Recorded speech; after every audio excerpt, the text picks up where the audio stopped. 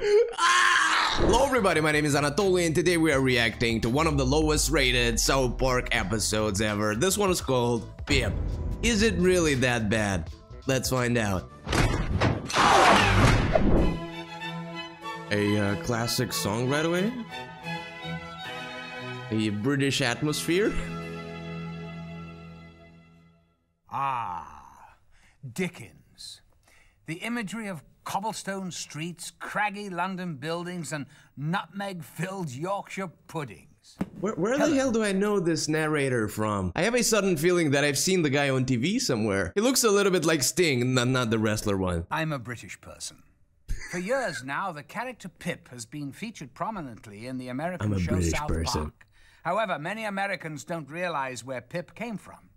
He's the prowling, adorable little Englishman from Charles Dickens' timeless classic, Great Expectations. That one I did know. Because of South Park, have agreed to take a break from their regular show and instead present the prestigious Dickens tale in its entirety from beginning to end. Indeed, after watching this show, you'll know the timeless classic as if you'd read the Cliff Notes themselves. Our story is set in England. Now I do understand where the hatred for this episode comes. People who generally enjoy Cartman killing someone's parents or Kyle having a Jewish stroke, I don't think they're the biggest fans of Great Expectations. Draftshire upon Topsmart, where a young blonde-haired boy named Pip was on his way to see his parents. Hey, at least they're not like Canadians. They have normal faces, except for the teeth, of course. Hello, Mom. Hello, Dad. It certainly is nice to see you again.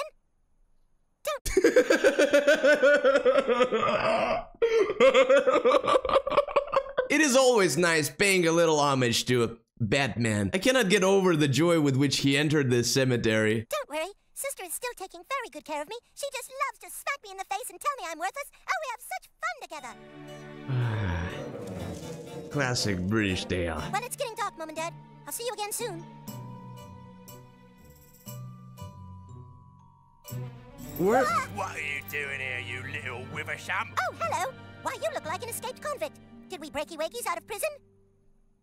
That is the dental hygiene of a British person right there. But I'm kind of confused with this superfluous positivity of Pip. Where the hell does it come from? Your parents are dead. You get beaten up by your sister and bullied by Cartman. Here, let me help you. What are you doing with those? I'm an apprentice blacksmith. There you are. And here's a sandwich. You must be starving. Yeah. Why are you so easy to help me? Well, it's not for me to judge you, sir. We are all the same. But he escaped. God damn you, Pip. Though, I'm afraid. God damn you, Pip. Where have you been? A lovely day, isn't it? What the hell's lovely about it? Don't teach this boy some bloody cynicism. Oh, I don't know about that. I'd just like to God. get me blacksmithing. Hey, look, I've made me a metal fire poker. A lot of bloody good a fire poker's gonna do to us. God damn it, you know how I mentioned that nothing is gonna beat the Jack officers when it comes to annoyance, when it comes to the quality of being annoying, of annoying the shit out of you. God damn you, South Park. British people. Can we not have like a normal voice pitch that's like in the middle of the spectrum? Stuff your mouth, you bastard! You know what a tablespoon nightingale droppings, you metal pounding fairy! And you, why don't you get a job? You're 8 years old now! Oh, look here. Why would you get a job? You're 8 years old now. Newspaper. Shut up, you silly nit! What the hell are we supposed to do with a metal newspaper? Well, for starters, we can look in the want ads and see if we can find Pip a job. Oh, look here. Young man wanted for paid position. Where? Havisham resident seeks young boy to play with lonely daughter. Will pay up to 20 quid a day? That's a lot of money. You can keep a little girl company for 20 quid a day, Pip. And old Mrs. Evesham is the wealthiest woman in the town. British people, is this accurate? Because I believe this might actually be a good depiction of your everyday life. I think we need some alcohol here, and the bingo is pretty much complete. Well, the very next day, Pip went to old Miss Havisham's house to inquire about the job. And it was there that he met the girl of his dreams. Thank you, Mr. Sting. Who are you? I've come to answer the want ad. Is that so, you smelly little bastard? What? This way, you pathetic squirt of vaginal discharge. You pathetic squirt of vaginal discharge.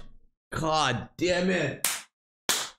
That was nice. That was very nice. Don't tell me this episode sucks anymore. That was highly exquisite. I like this episode so far. But to be frank, the British people in this episode, they make Jack officers feel like Scott Dennerman must die. This way, you beef-witted, shriveled-up monkey's penis. God, the insults, they keep getting you spicier. massive baby vomit. Baby vomit. In here. Oh, after you, miss. I'm not going in there, you stupid puddle of a homeless man's urine. Puddle of a homeless man's urine. Does it frighten you to look upon a woman who has not seen the sun in over 20 years? Oh, no. You sort of look upon women who have not seen the sun for over 20 years quite a lot these days. I sometimes have sick fancies. And I have a fancy I should like to see someone play. So play. Play. Estella, play with this boy. With him? You know, throughout my existence, I have seen my bad share of tea. But this one, I did not know that you can achieve such results 200 years before Mountain Dew was invented. But he's just a commoner. But you can break his heart. All right, boy, let us play. Rightio, what are we going to play? We're going to play a little game called Smack the Blonde Boy in the Head with a Large Log. Oh, yes, my sister and I play that game at home all the time. Who will go first? Oh, you stupid, pathetic boy! What do you think of her? Well, I think she's very pretty. It's kind of understandable. I think she's rather insulting. You quite fancy her, don't you? Come back again next week. We shall play some more. Yeah, of course they're gonna be taken aback by his positivity. Who is not gonna do that? A friendly reminder of the fact that his parents died. Mr. Pip has a certain Stockholm syndrome the size of that woman's asshole. Stop dreaming about me, you slow-witted rectal belch. Day after day, Pip visited Estella. Sometimes they would play, sometimes they would talk, but every single day, Pip's love for Estella grew. Of course, because Don't you want to play anymore? Boy, do you still think I'm pretty? Oh, well, yes, miss. And do you still think I'm insulting? Oh, not so much as before. Ow! I hate you. You're an oozing, painful hemorrhoid that belches pus. Oh, dear. You may kiss me if you like. What? Come. What kind of duality of the British soul is this? Oh, what fun it is to splash God about in the damn fountain. it. You there, the prowling little boy. I bet you can't jump on my back. Go on, then try and jump on my back. Who is that? Just another playmate hired to amuse me. You didn't think you were the only one, did you? Oh, I rather... Give Pip a closet already, god damn it. To be frank, Pip reminds me of a true Christian. This is a biblically accurate Christian. Thought I was. Oh, you silly, small-testicled boy. Come, let us walk through the rose garden. The insults, they keep Yes, getting better. good. She will break his pathetic heart into 1,000,000 pieces. Wait. She's gonna come from that, right? She comes from hearts being broken. Poor Pip was in. He was hired to be the friend of the very harsh and beautiful Estella, and although she treated him like dirt, or perhaps because she treated him like dirt, Pip found himself more in love with the little girl each and every day. Oh, bless him! Isn't he lovely? But isn't it sad? Because Pip knew that someone as sophisticated and as wealthy as Estella could never love him, for he was just a simple blacksmith's apprentice. If the little boy loves Estella that much for beating him up, imagine what fantasies he has about Cartman. I know at least 5 different occasions on which Cartman hit him in the balls. And there you have it, your very own metal fuzzy dice. Yes, I see. Lovely. Here, what's all this, Pip? Joe, do you know anything about girls? Sure, they're those things with vaginas in them. Oh, there are those things with vaginas in them. Not all the time, Mr. British person, because, you know, there is such a country as Thailand. Actually, Heather Swanson is more beautiful than any British lady in here. Who could that be? Joe the blacksmith? The same. I'm a lawyer from London in search of a young lad named Peep. I'm Pip, sir. Mr. Blacksmith, I've been sent here to offer you a reasonable sum of money in exchange for your apprentice. Oh, well, Pip's not for sale, sir. I have a client who wishes to give this bright child a future. Anything he desires. Do you still object? Heaven forbid I should stand in the way of Pip's future, but... He will one day inherit a handsome property, but the owner of that property wants him first to travel to London and learn to be a gentleman. That's great news! There's only one condition, Pip. Your benefactor wishes to remain anonymous. Oh, but it must be Miss Havisham. Oh! If you have any suspicion of who that person might be, you are to keep it in your own breast, understood? I think the Catholic Church would be very fond of this ability to just acquisition boys like this. Thank you, Lord, I was never sold to a British person. Then you will go to London in a week's time. Here's 20 sovereigns. Well, blacksmith, you look stunned. I am, sir. Then I shall take my leave. Good evening, gentlemen, and we shall see you in London next week, Pip. Goodbye, sir. Pip, a young gentleman of great expectations. This is gonna be heartbreaking, I can sense it. Mate, Mr. Pocket. He is a distinguished young lad who will help you on your way to being a gentleman. I trust you see no problem with this? None, sir. I should think not. On up then, and prepare for school on the morrow. Yes, sir. Thank you, sir. Look, me and Pip, we kind of have the same haircut, right? I think that's friendly fire from my side.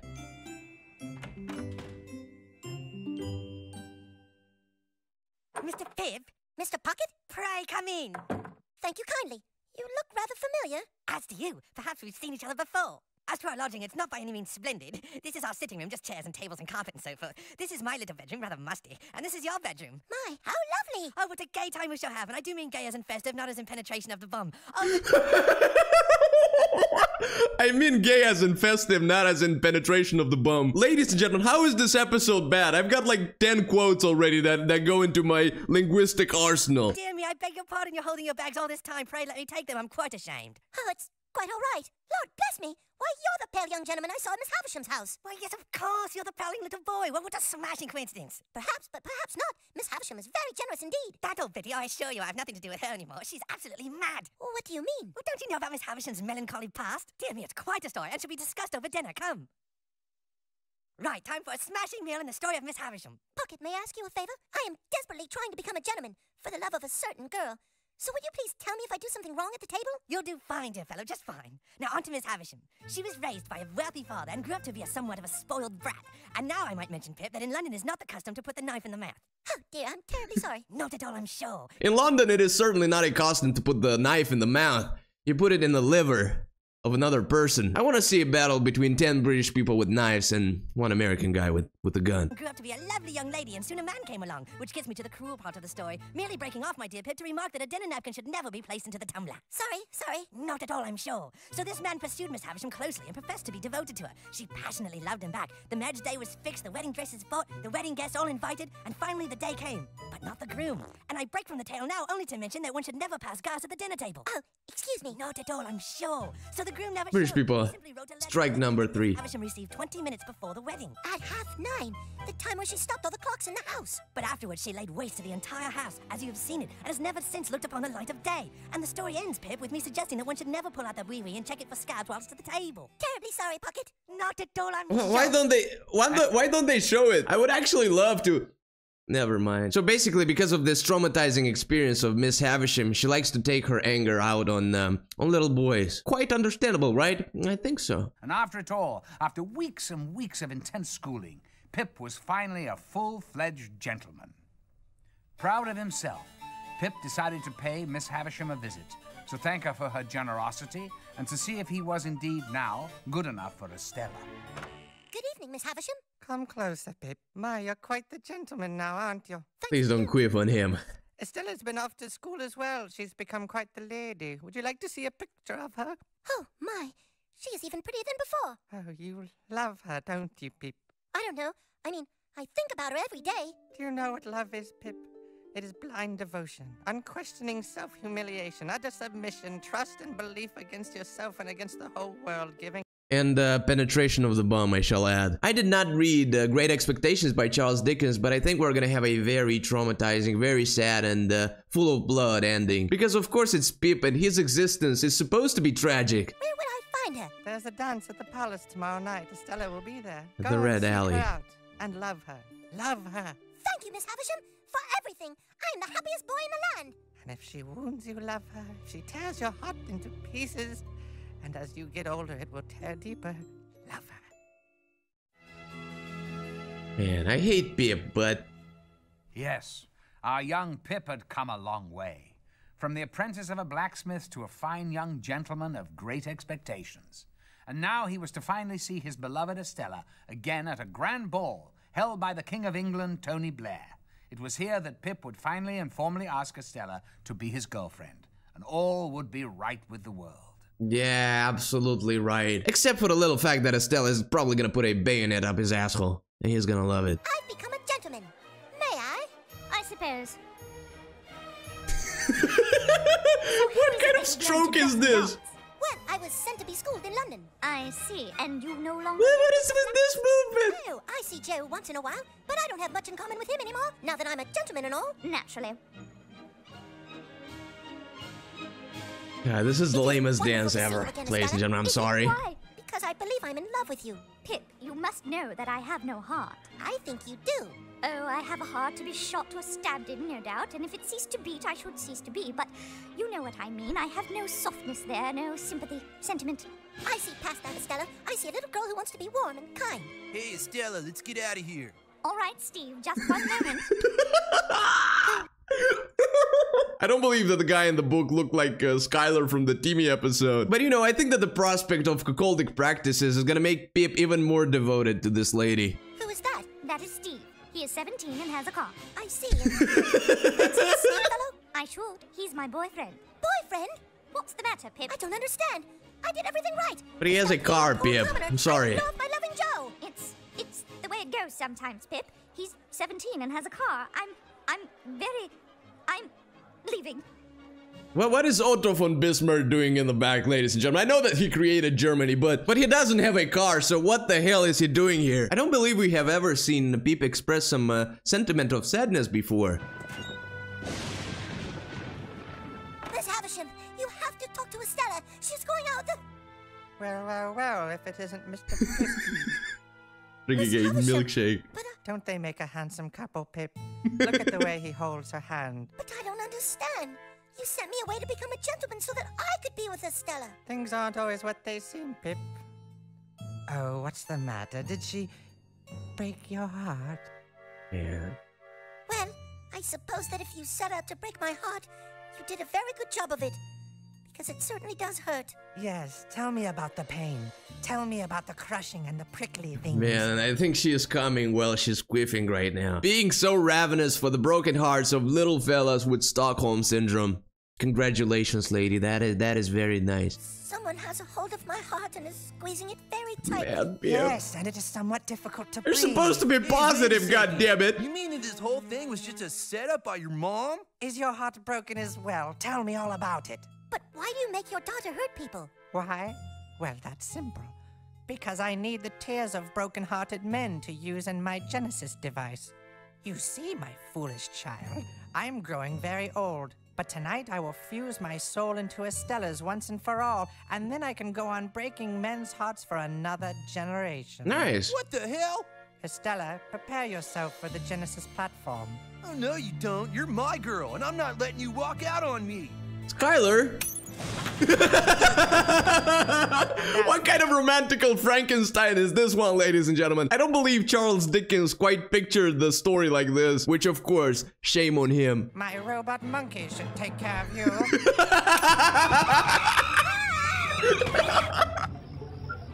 Thank you, Charles Dickens. Very cool. Man, robotic monkeys. Pip, They always chap. get me. Joe? That's right. You're safe and warm now. Miss Havisham, she has all the men who have had their hearts broken by Estella trapped in her house. Oh, why would she have wasted all that time sending me to school and turning me into a gentleman? Well, about that, Pip, there's another person who wants to see you. Hello, Pip. You remember me? I'll rip off your arms and shove them up your arse.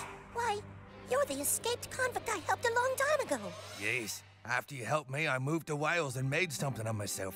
If it weren't for you, I'd have never become a millionaire. Yeah, ladies and gentlemen, millionaire. Moral of the story, if you see a prisoner, let him go. We cannot possibly keep all of them in Australia. He's the one that sent you off to be a gentleman. You? But why? Because back then you treated me like any other person. You weren't a snob and you helped me like you would a rich man. Oh, dear. All this time I thought it was Miss Havisham. She totally let me believe it. I tried to tell you, Pip, she's a vengeful, spiteful woman and wanted nothing more than to see you hurt along with the rest of the male sex. Well, I've certainly learned a lot. That being a gentleman doesn't mean learning to dance or proper table manners. It means being a gentleman. Gentle to everyone. Righto, Pip. Righto. And now I suppose there's only one thing left to do. Yeah, take a bayonet and stick it up Miss Havisham's asshole. But knowing that this is Pip, he's gonna seek true love. I don't know, man. If we get Pip with a bazooka fighting robo-monkeys, I'm gonna come. Pip? If Miss Havisham is determined to do this to others, let's go kick her ass! Yeah! Thank you, Pip. This is one of the bravest things he has ever said in his little Dickens' classic Stockholm tale, Syndrome life. in which the stage is set for an epic showdown. Miss Havisham's robot monkeys prove a formidable foe, but Pip is not about to let Estella's soul be forever consumed by the Genesis device. And now the thrilling conclusion of Great Expectations. Imagine the Mr. Sting lookalike having to narrate all of this with a straight face. Are you ready, Estella? Are you ready to complete the cycle? Yes, mother. Papa. Well, Not so fast, you ugly ancient bitch! Pip? Your man-hating days are over, Havisham! Quite the contrary, Blacksmith. My revenge on the male race is... oh, the guy's hanging in the bag. Dear God, Pip, look. Estella, help me! I'm your boyfriend! So am I. And me. We were all Estella's boyfriends at one time or another. Now we're doomed. Yes, cry away, males. Once your tears have collected into the Genesis device, the fusion of Estella and me will be complete. You won't get away with this! Won't I?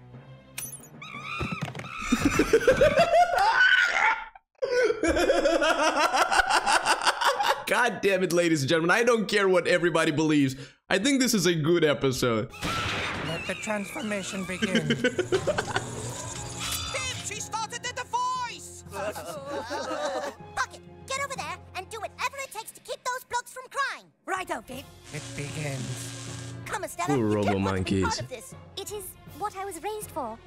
Hello, gentlemen. Oh, whatever you do, please do not cry. Havisham's device fuels itself on your tears, I'm afraid. How are we not to cry? Our hearts have been broken, our lives ruined, and now we are set to die. Yes, but just think about panda bears. Oh, they're so cuddly and sweet, panda bears are. What silly little noses they have. I prefer red pandas, to be honest. They're almost extinct. Oh, right. Let's not think about panda bears then. Let's think about swimming. Oh, what jolly fun swimming is with a splishy splash and a Swimming, whole don't tell Matthew Perry this one. I'm really sorry for the off topic, but do you know what is the favorite metal band of Matthew Perry? Drowning Pool. Yes. Get out of that chair, you old cow. Toxic Listen spit! to me. You are a wonderful... Toxic spit, Mr. Millionaire I Convict! have no heart. But you do, and I shall prove it to you once and for all. Look at this adorable little bunny. Oh my. Pip? He's very cute. Priorities, A Pip? heartless person wouldn't care at all about this bunny. They'd just as soon break its neck. No! Ah! I've seen bunnies having their necks broken in Moldova, but god damn it, that was not a passage of my life that I was willing to revisit. But look at this bunny. There. You see that? You have too big a heart to kill 2 baby bunnies. Right. Oh, what fun The it is to little collect stamps. squeak. Ice skating! Oh, what fun ice skating is. Who can catch Alright, me? Who can remember catch the ice Fargo. skating king? That's me. I can't fight 'em off no more! 9 baby bunnies. A person with a heart could never kill 9 baby bunnies. So you do have too big a heart to... 10 baby bunnies. The little crack on their necks. Oh, please, sirs, you must not cry. We can't help it, you're boring us to tears. Pip, it's too late. 26 Is she gonna become the new baby bunnies. Terminator? I don't want to. I don't see the point in this. What? I don't want to kill any more of them. There. You see? Wait, how many bunnies did it take did it take like 20 bunnies to change your mind? I don't remember any person from my village becoming a better human being after genociding some bunnies. You think so? Let me see it. Maybe I can kill it. No, I'm sure of it. You have a heart. You want your own life. Come with me now. Yeah. Does 10 but never mind.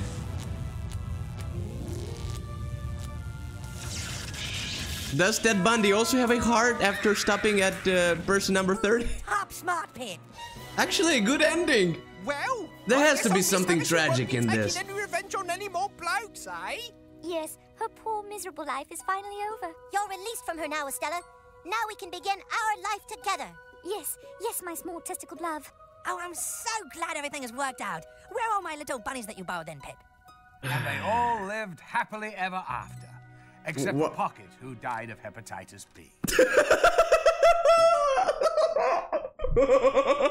But how the hell did they live ever happily after if Pip is in America right now being bullied by every American? So ends Charles Dickens' Great Expectations. Yeah, with the robo-monkeys. We hope you now have a deeper appreciation for Pip, and indeed all masterpieces of literature like this one. Until next time, I'm a British person. Good night. Thank you, British person.